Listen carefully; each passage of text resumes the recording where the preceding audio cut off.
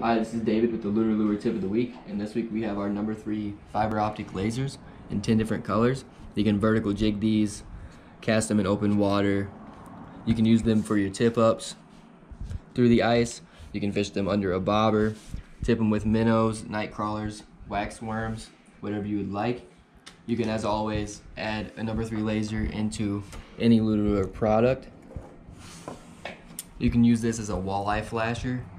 You have a line here and the hook here, and this acts as the weight in the flasher for trolling for walleye, and put a night crawler on the hook. Or you can take a number 3 laser and a number 4 laser and put them together to make a bigger ultralight, and you can also cast and troll this. Check us out on Facebook, follow us on Instagram, and we'll see you on the water.